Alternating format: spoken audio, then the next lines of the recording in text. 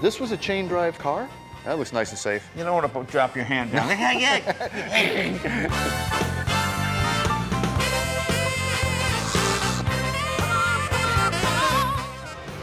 scare Dennis to death. He always does. Hi, I'm Dennis Gage, and welcome to my classic car. Well, once again, I'm out in California with my good pal, Jay Leno. Jay, you remember me, I'm Dennis, right? I don't know why it's my classic car, because none of these cars are yours. Every time I watch this show, they belong to someone else. In my mind, though, Jay, you should go welcome to their classic cars. In my mind, they're mine. All right, well, let's take a look. This is, I call this sort of the room of the giants. The room of the giants. Because everything here is big engine, aero engine. Prior to World War II, even after World War II, when you wanted to go fast, it was the ultimate hot rod. Like now, you put a Hemi engine in a small Dart, whatever it might be, or a Duster.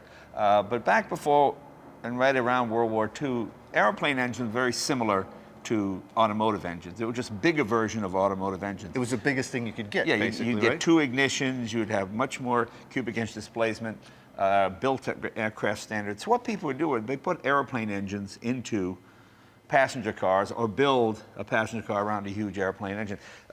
One of the first cars Dennis and I did almost 20 years ago was this one. This is my Hispano Suiza.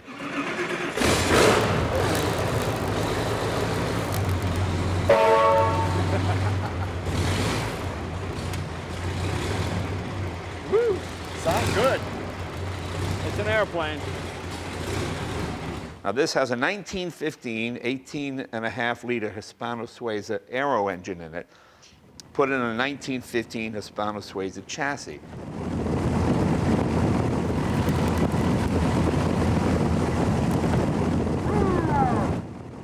This is a car that was never produced, but it's all Hispano Suiza. And it's a, I mean, it's a V8 engine, but it's like a 90-degree almost, isn't it? It is the first aero V8 engine. It was designed by Mark Burkett, a Swiss engineer. It was aluminum with iron liners, obviously. It's got a Zenith aero carburetor, so if you go off Mulholland, you're upside down, the engine won't stall, so it's good to know to keep yeah, it's good to have, yeah. But this is the engine that won the war in World War I. It was produced in America under the name Wright Martin. It was produced in England under Wolseley. And in France and Spain, it was Hispano Suiza. And they made 50,000 of these. Wow. And a lot of times, you'll see sprint cars with one side blocked off, and they'll run it as a big four-cylinder. Really? A big 700 cubic inch four-cylinder, run it in sprint cars. Yeah, but very reliable, very dependable. And usually, the engine that this engine beat was this engine here. This is a World War I. Now, this is a car called Rabbit 1. This raced at Brooklands in 1921. Wow. And what this has is, this is out of one of the big Zeppelin airships. It's a 18.8-liter Benz, not Mercedes. Just Benz. It's a Benz Zeppelin engine in a 1908 Mercedes chassis. That's why it says Benz Mercedes. And that the logo's different. Yeah, the logo was made up by a very famous artist named Peter Helk. He's probably the greatest American automotive artist. But as you can see, it's 4-valve per cylinder. And you could just see everything that was going on. Everything going on. Massive Zenith carburetors. Now, here. are these oilers? I mean, they look these like primer cups, but these little cups, oil drops in there.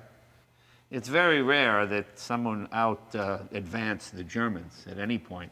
But they were still running this big 6 with the overhead valves, and that was an overhead cam 2-valve.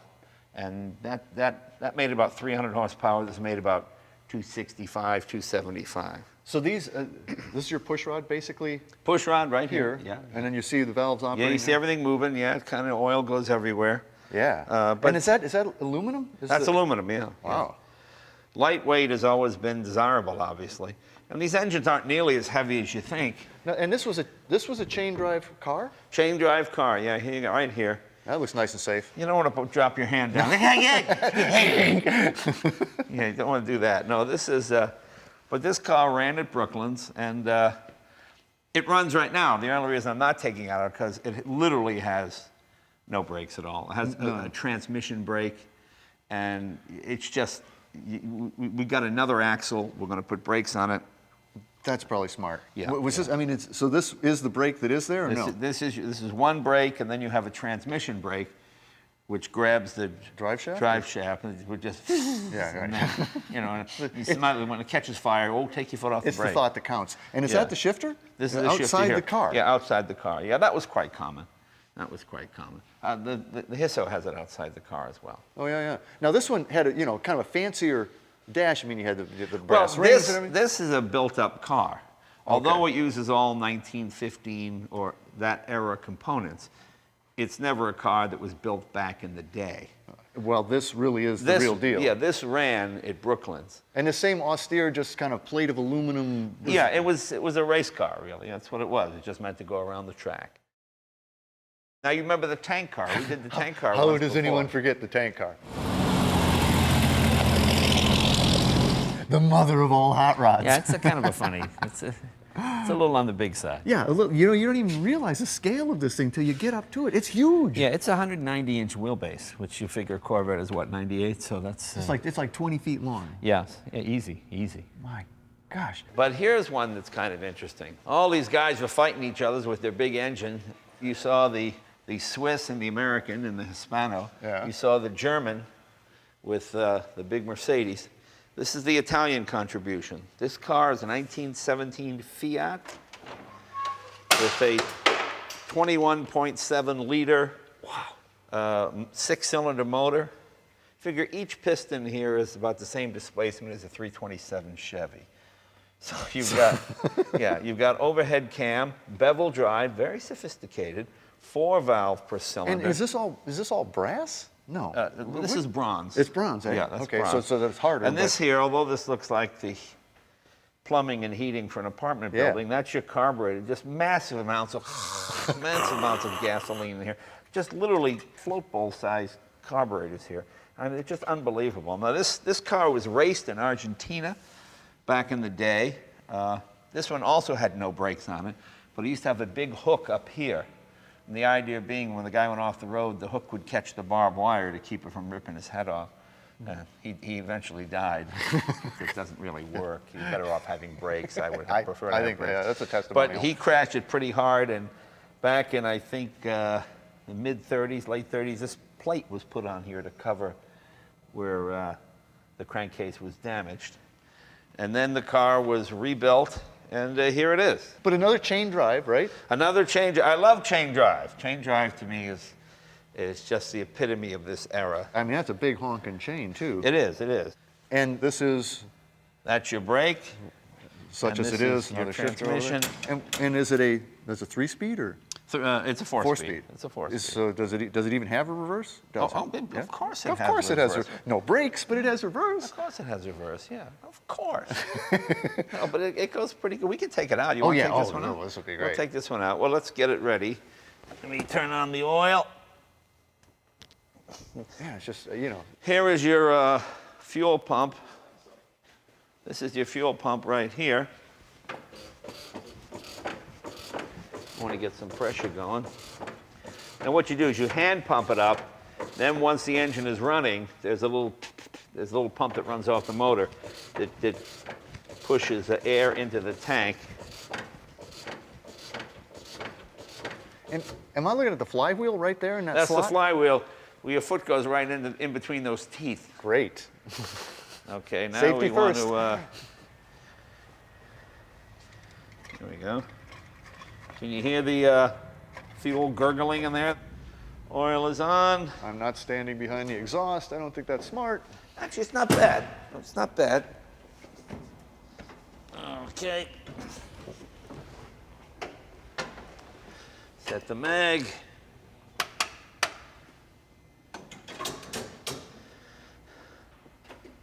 Let's see what happens. Guess that's about it. It's on. Contact. We got. Horn works. Okay.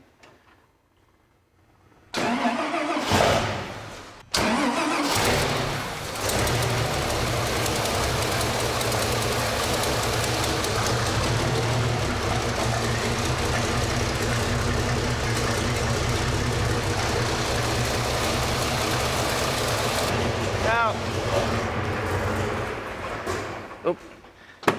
This hasn't been started in about a month or two. And she so just fires up. She fires right up, yeah. Give me another You know, tickle? tickle. Pull those up. Yeah. Pull them up and down. Feel fuel? I can, yeah, I can. Okay.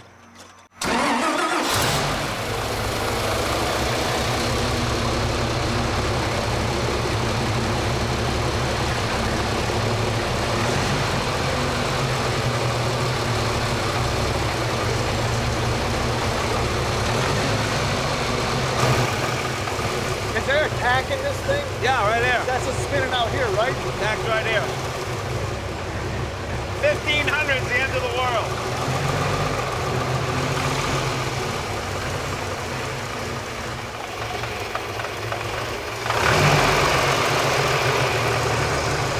Twin magnetos. Oh. Another tickle, or you think? A little cold-blooded. Let's see here.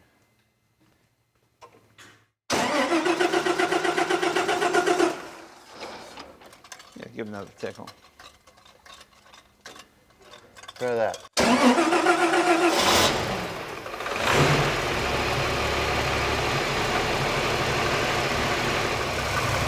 Kind of cool, though, huh? Oh, it's totally cool.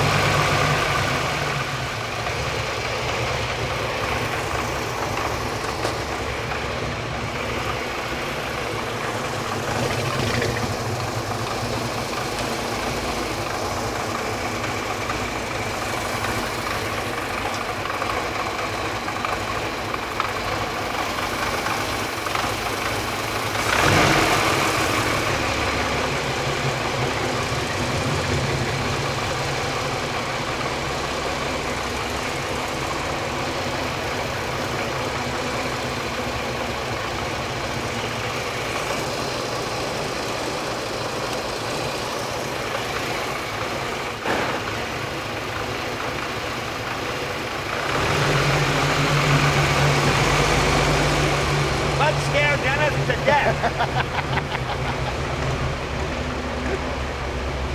He always does.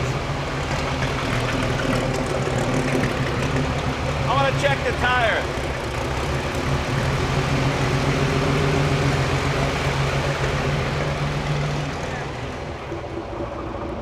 Whatever you do, don't hit that. That's my oil switch. Got it. You can put your feet forward. You're okay.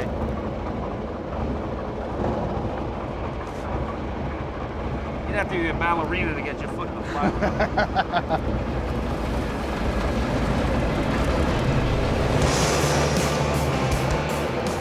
Yeah, it's real toasty over here. You don't need a heater. Perfect day for this.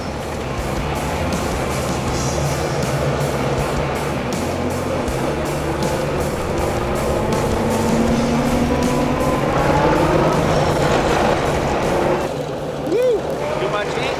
No, it's great. It's nice and toasty. Yeah. It does remind me of the Hispano. It is like Ryan. that, same era.